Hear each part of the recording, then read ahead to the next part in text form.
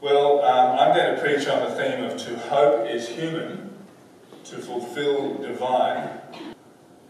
In many places people are talking about hope. I've already spoken on a couple of occasions in different contexts over the past couple of weeks on the theme of seeking hope in the Anthropocene. That word seeking hints at worry. Why would we have to seek hope is the question it provokes. Are things going so badly wrong that we need to seek hope? But that word Anthropocene really gets people going. Some geologists are now arguing that humans have become the dominant force shaping planet Earth, and that we should not say that no longer are we in the Holocene era, we're in the Anthropocene. This fancy word Anthropocene tends to engender hopelessness. But I'm not going to heap up reasons for hopelessness, and that's principally because of my faith in God. That's what Christians principally bring to the ecological table, so to speak. So I suggest that to hope is human, to fulfil divine. Some in my congregation in Normanhurst have started a community garden. It's been a wonderful thing to do for a number of reasons. And the best reason is that it exemplifies the name UnitingEarth has given its national e-conference, Hope in Action. This discussion about the relationship between theology and practice is a little like the discussion in the book of James about faith and works. But someone will say, wrote James, you have faith and I have works. Show me your faith apart from your works, and I by my works will show you my faith. My job, my task as an eco-theologian is to explain to us why I have hope at a time when many are hopeless. But there's no use in having hope unless you act it out.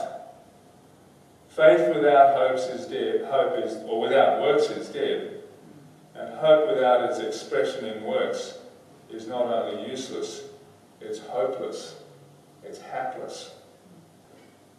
There are a lot of people writing about hope at the moment. But I would like to conclude this paper by paying attention to N.T. Wright's argument in one of his most important books, Surprised by Hope. Wright is a particularly prolific author and one of the foremost proponents of the so-called new creation theology. In Surprised by Hope, Wright first of all critiqued two currently popular beliefs about the cosmic future, which, although very different from each other, are both sometimes confused with Christian belief itself. The first is the myth of progress, the belief, strengthened by Darwin's theory of evolution, that everything is, in the words of the Beatles song, getting so much better all the time. One particularly destructive aspect of the myth of progress is what the Australian author Clive Hamilton has called the economic growth fetish, and to coin a word, affluenza.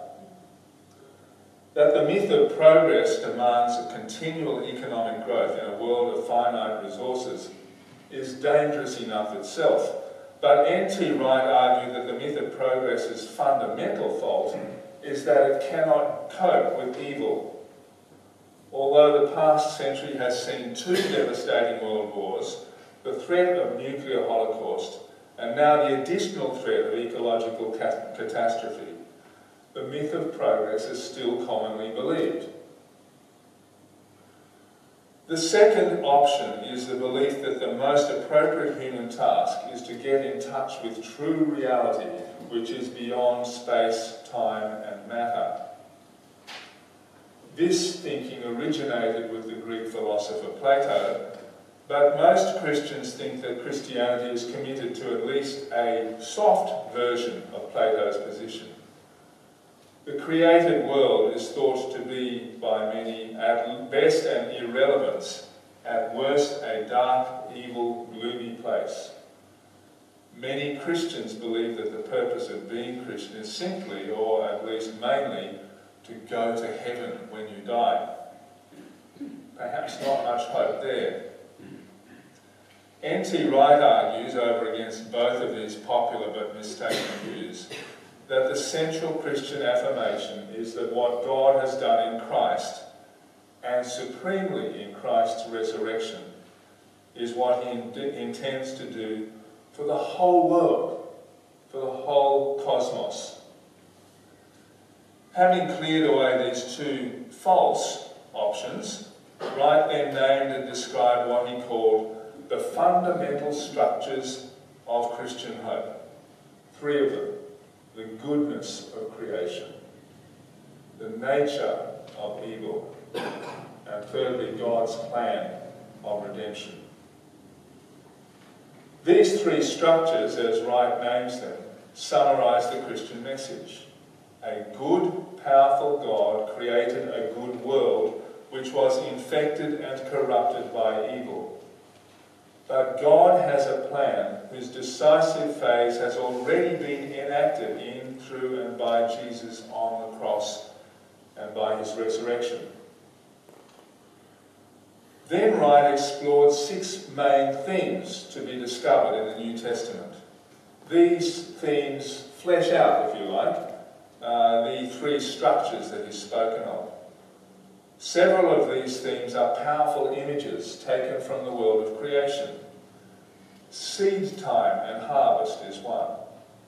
And then he mentions the victorious battle and citizens of heaven colonising earth. And God will be all in all is the 4th. The 5th is the theme of new birth. And lastly, and you get this mostly perhaps from the book of Revelation, the theme of the marriage of heaven and earth. Now each of these 6 themes and whatever else I've been speaking of Tom Wright requires at least another paper to flesh out what they mean. But alas, or perhaps just as well, time does not permit. Rather, I conclude with Wright's hopeful conclusion that only in the Christian story itself, certainly not in the secular stories of modernity, do we find any hint that the problems of the world are solved, not by a straightforward upward movement into the light, but by the Creator God going down into the dark to rescue humankind and the world from our plight. And that, I suggest, is a good theological basis for expressing our eco-theological hope in ecological action. Thank you.